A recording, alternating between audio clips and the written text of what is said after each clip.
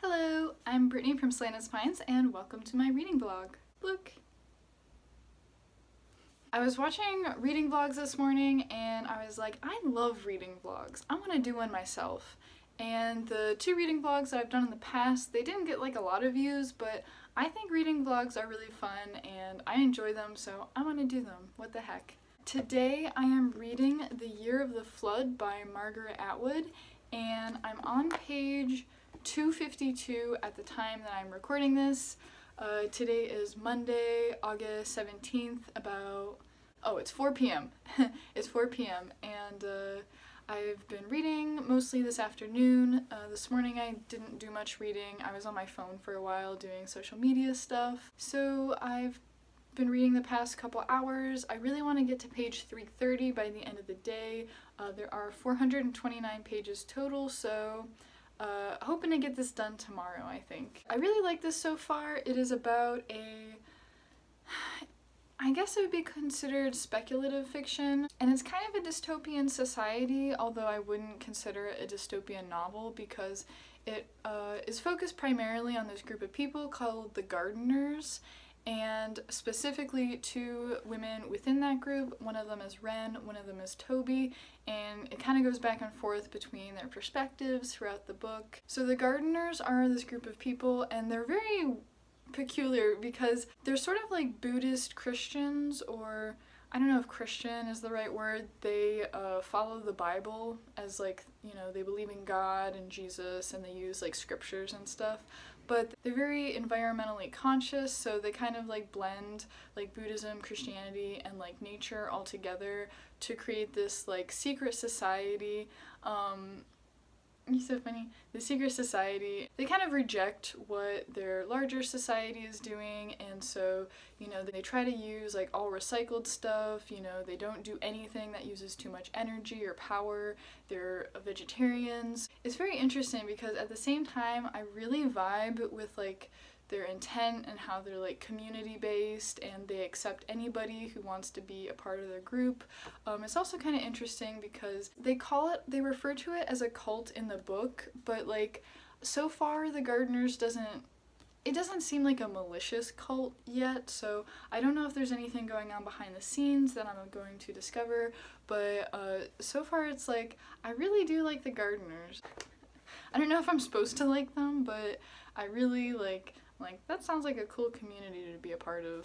Wren is a young woman and she has kind of grown up with the Gardeners, living in their society, and then the other woman is named Toby, and she sort of finds her way into the group accidentally, but she's more of an adult and she ends up spending like maybe 15 years with the Gardeners.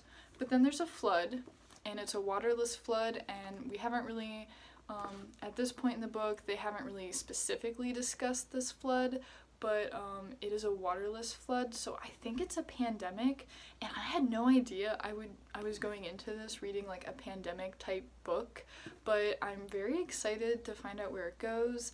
I want to learn more about the Gardeners and like what's going on. Yeah, so really interesting book so far. I had no idea what it was about when I started reading it. I've read The Handmaid's Tale in high school and also in a college class I took, and then I read Margaret Atwood's Writers on Writing earlier this year, so I kind of picked this up just trusting Margaret Atwood's writing and that I would like it. I will be writing a book review about this at the end of the month. This was my Slanted Spine's August pick. I'm drinking some tangerine tea, and I wish I could share with you how wonderful this smells because it is just so lovely if you like tangerines. If you don't like tangerines, you might gag at this, but let me show you Karma right before I sign off. What a ham, am I right? Alright.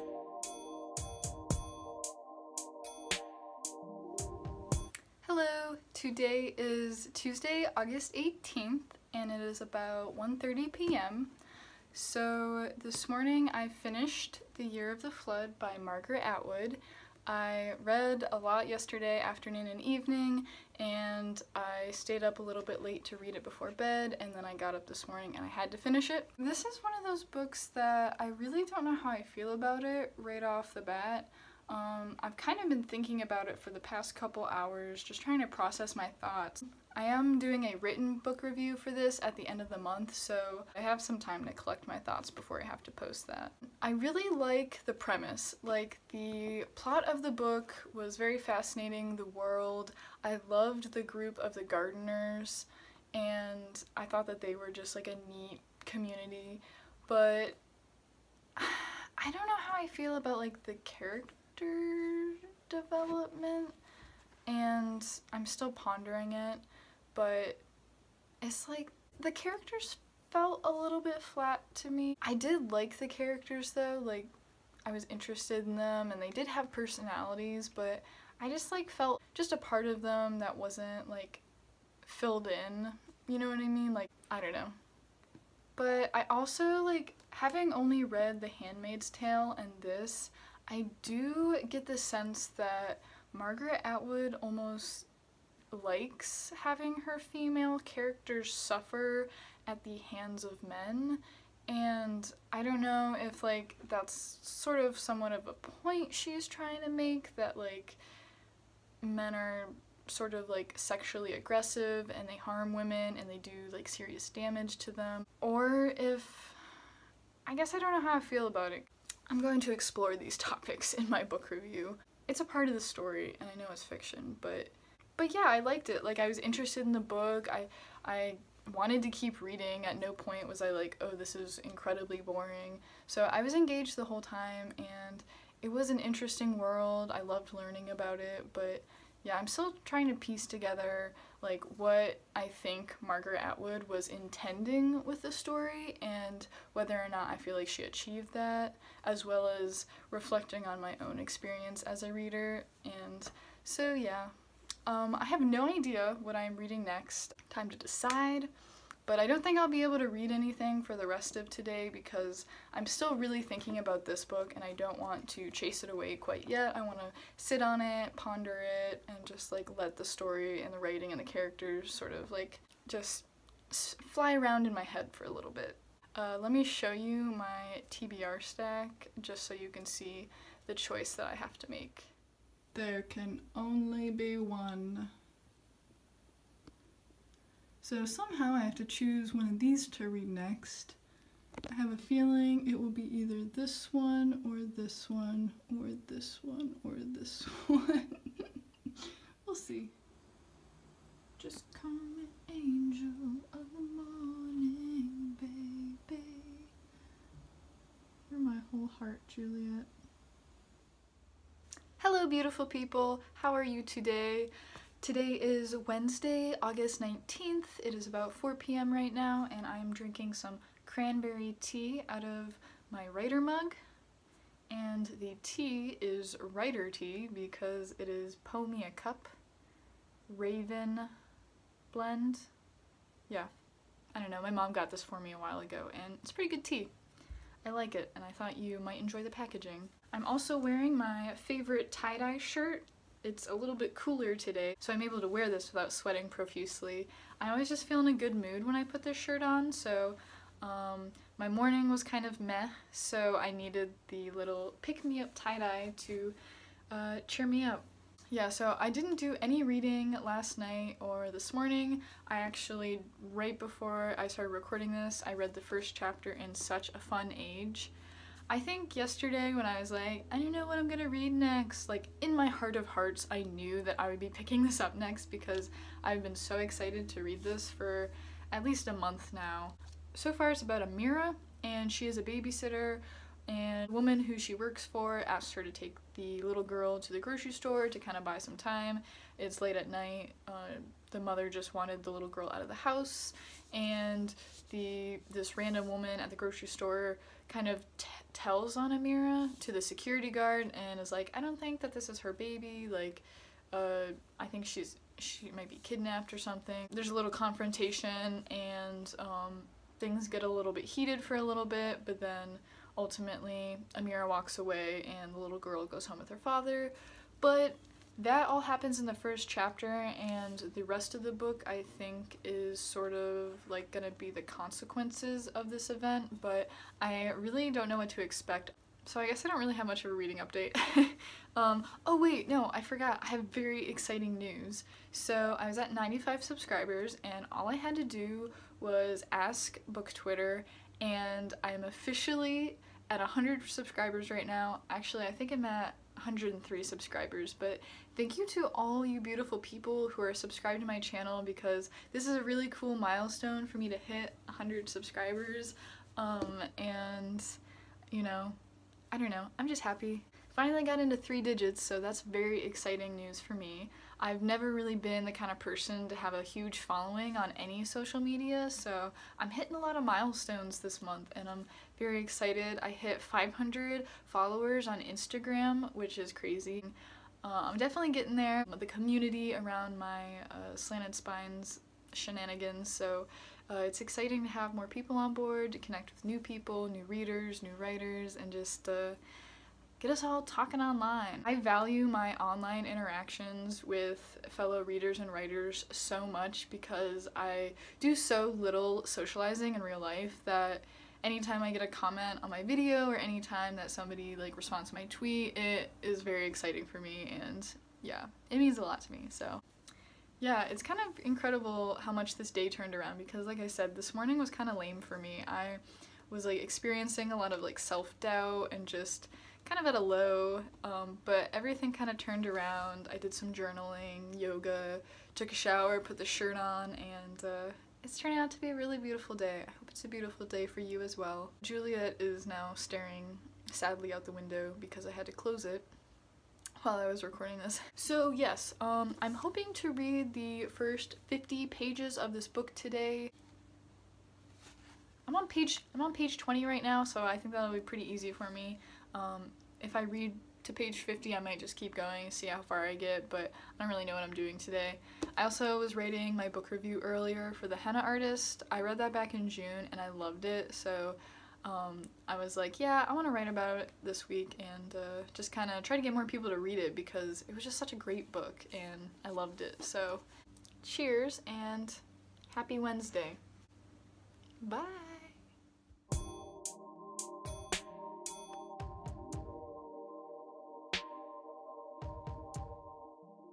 Hello! Today is Thursday, August 20th, and it is about 2:30 p.m. and I'm on page 232.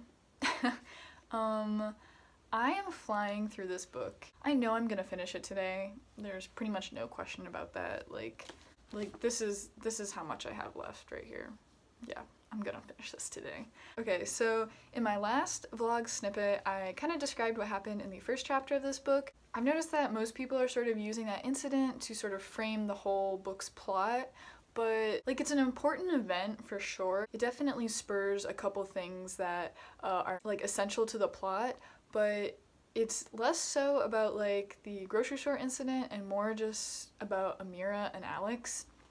And so Amira is the 25-year-old babysitter. She doesn't really know what she wants to do in life. She doesn't have any like super obvious passion for anything. And then Alex she's like 33, I think, and she's a mother of 2. She's a very privileged woman and she sort of gets whatever she wants. She's used to having money. After the event at the grocery store, Alex kind of becomes obsessed with Amira, and she just like is like hyper fixated on Amira liking Alex, and Amira's kind of like about Alex, you know, she's like, you're my boss, you know, kind of keeps her at an arm's length, but Alex just really wants Amira to like her because Alex just like craves validation. She craves validation. She just wants people to like her. I'm having a lot of reactions to this book as I read. Like every couple chapters I'm like, she did not just do that, like you just crossed a line, like you should not have done that.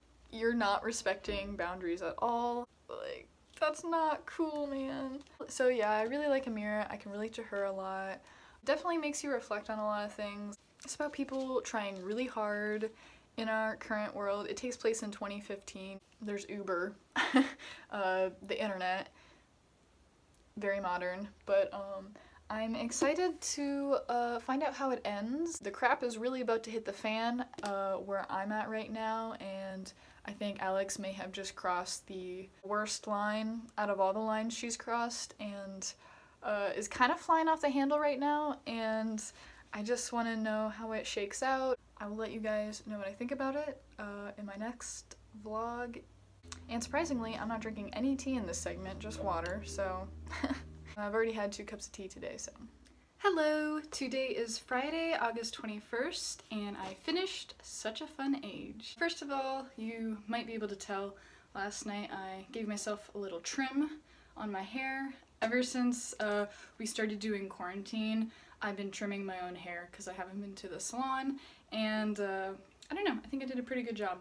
You can probably tell that I do the bare minimum for my hair, so I'm kind of content with a subpar haircut if it means I don't have to leave the house. I finished reading Such a Fun Age a couple hours after I finished recording my last vlog segment, so I really enjoyed this book. It was really entertaining. I liked the story, the characters were interesting, Amira was likable, and then like Amira's friends were likable, but most of the main protagonists are people you kind of like give the side eye. The writing was probably its weakest quality. This is Kylie Reid's debut novel, so it was just kind of like choppy in some parts. Like, it didn't have like a really good flow all the time. There were sometimes I would read a sentence and I didn't understand like what the sentence referred to. By no means did that like ruin the book at all for me. Like, I got used to it. And there were a lot of times when the writing was really good, and Reid makes a lot of really interesting observations about like people's mannerisms, the way they speak. They're very lifelike and like a really accurate reflection of the time we live in. I think this would be a really great book for a book club. I know that it was one of Reese's book club picks because there's just a lot to unpack with it, you know. It makes you really reflect on the time we live in and sort of like the age that people like me are at. Like, I think this will speak to millennials more than it might to people of an older generation, just because, I don't know, I feel like older people might not like get it all the way. I was reading Goodreads reviews, and this one woman was like, what 25-year-old doesn't know what she wants to do? Like, how can she complain about wanting a real job and then send out no applications? And I'm like, don't come for me. The first chapter does come back and plays a big factor, so it's not like the first chapter isn't important, it's just, it's not what I would use to describe the book.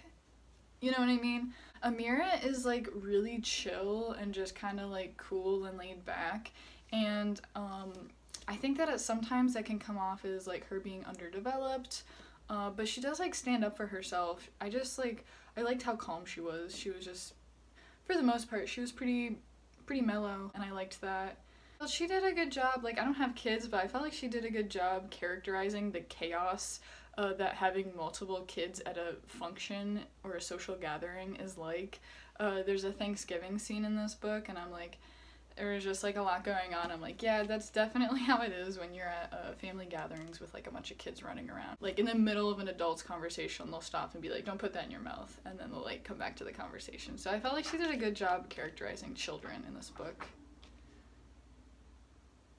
Juliet is inspecting my bookshelf. Hey, are you playing with, she's playing with my skeleton hand. Oh, she wants it to pet her head. If you want a pet, come here. Oh my god, she's using But yeah, super quick read for me. Enjoyed it a lot. Very interesting. Would love to have discussions about what this made other people think of as well. So after I finished Such a Fun Age, I didn't know what I wanted to read next. So last night on Instagram, I put on my story asking the question if I should read this or that next, and the last time I checked, I think this was at 55% and this is at 45%. So it's been a really close poll this whole time. But I think I'm leaning towards this one. It's not that I'm not going to read this one, just not next. I'm really excited to read this James Baldwin book. So this is what I'm going into the weekend reading, and Not sure if I'm gonna do a reading vlog for next week yet or not, but I really enjoyed it this week and it's been a lot of fun hanging out with you guys. And comment with a rainbow emoji if you made it to the end of the video in honor of my rainbow tie-dye shirt. Thanks so much. Have a great weekend. Bye. See ya.